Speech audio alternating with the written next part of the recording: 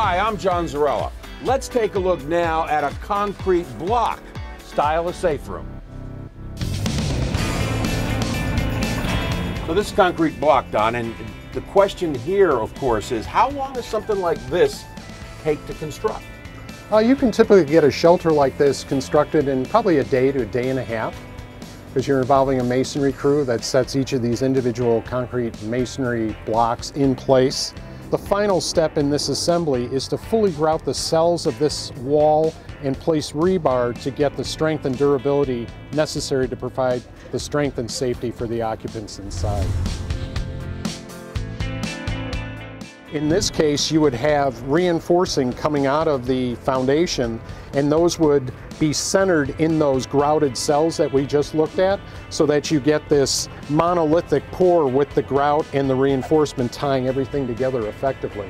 At the top of the wall, you have a ring of 2 rows of steel to create a very strong top of wall assembly to hold it together. Typically, you would add it as an addition to an existing home. Or new construction, you could incorporate it into the interior of the plan as a bathroom, as a walk-in closet, for example, storeroom, both in new and existing construction. But typically with existing construction, you'd probably focus on an addition to the exterior of the existing home. And you really want to do a good job to make sure it's compliant with the requirements, to know for sure that it's going to perform when you need it to perform.